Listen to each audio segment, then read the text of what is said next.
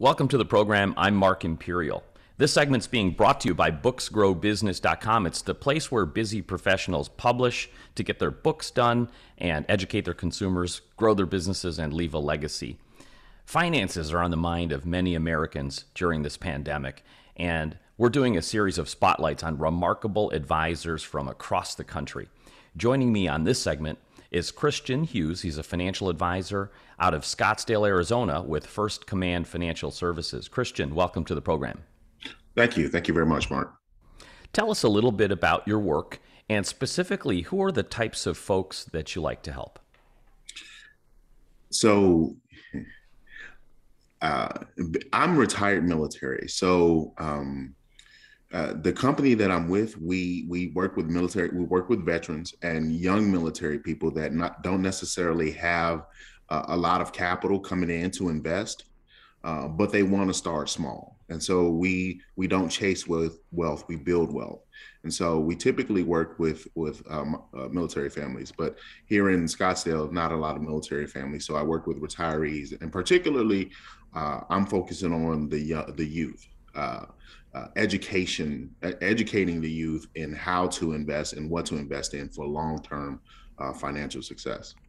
Well, thank you for your service, sir. And, as they say, every little bit counts. That's one of the myths or misconceptions I hear, that people think they don't have enough to plan with. So why bother? And speaking of that, with this pandemic, has this shined a spotlight on your field of work at all? What kind of questions are you getting these days? Are they different than what you've heard before?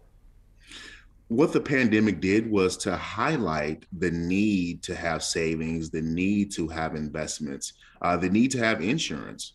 And so I don't know if the questions aren't necessarily any different, but there's more of a focus. People have a heightened sense of, hey, I need to get this done. This is not something that I can afford to wait on.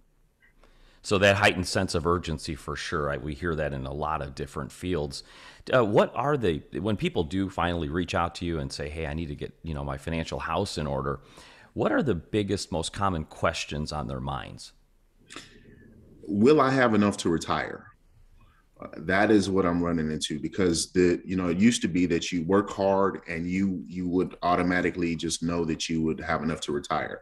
But now people are doubting Social Security, and they want to make sure, do I have enough to retire? One, and two, will I leave a legacy? Can I leave something for my children?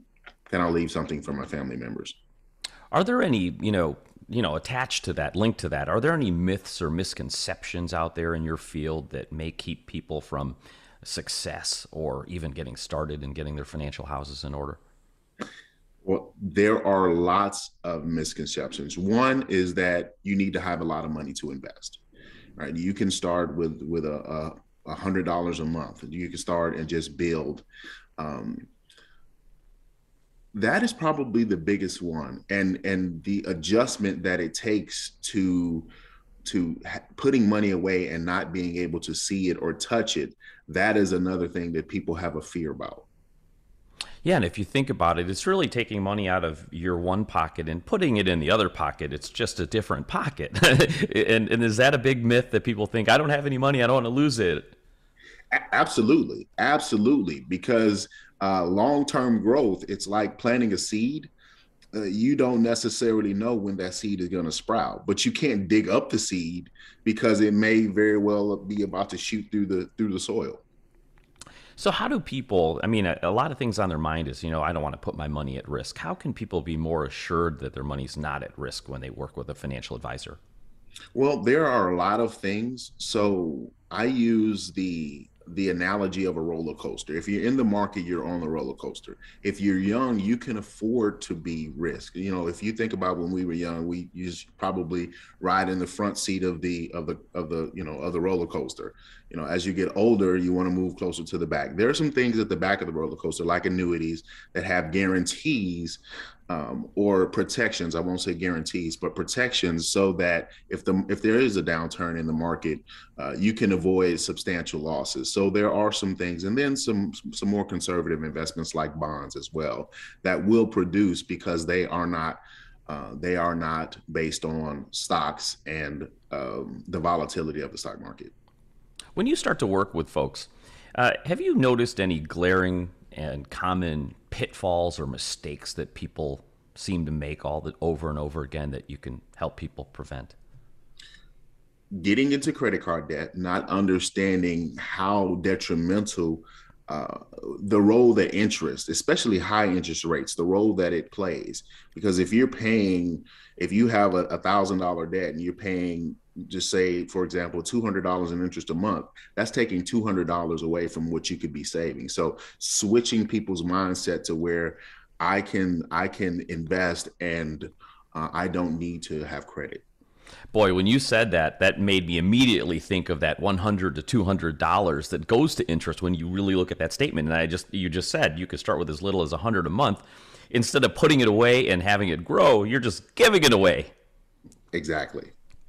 So, Christian, what inspired you to get into financial services, and how did you start, helping people? Uh, so with me, it was it's this is my purpose. So I'm a man of faith, and when I was getting ready to retire from the Air Force, my financial advisor asked me if I had ever thought about doing this, and I told him no. But I had a conversation with God, and I said, "Okay, God, well, what am I going to be when I grow up?" And He said, "Well, I gave you your purpose." And the things, I have three personal cornerstones: faith, family, and finances. And he had given me that. I had received that in 2008, and this was 2015 when I was getting ready to retire. And he said, "That's your purpose." And so, knowing that, you've seen books with purpose-driven life. When you know what your purpose is, then you can have joy in fulfilling that and doing that. Right on.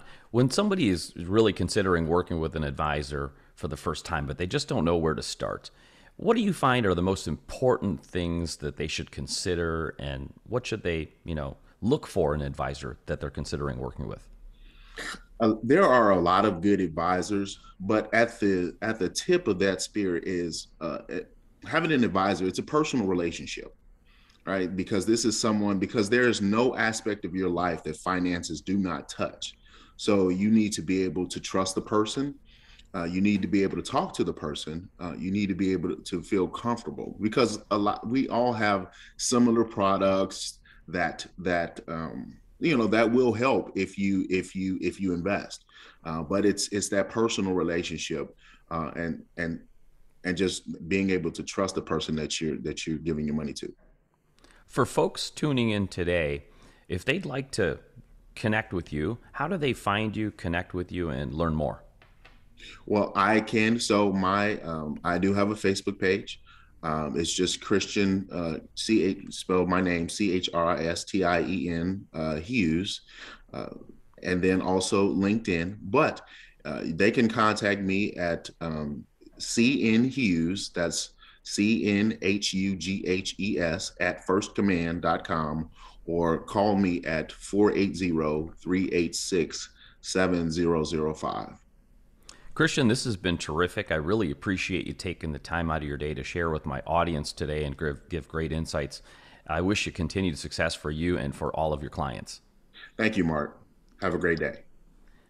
That was Christien Hughes. He's a financial advisor with First Command Financial Services. And this segment's been brought to you by booksgrowbusiness.com. It's the place where busy professionals get their books done so they can educate their consumers, grow their practices, and leave a legacy. That's all for now. I'm Mark Imperial, and thanks for joining me.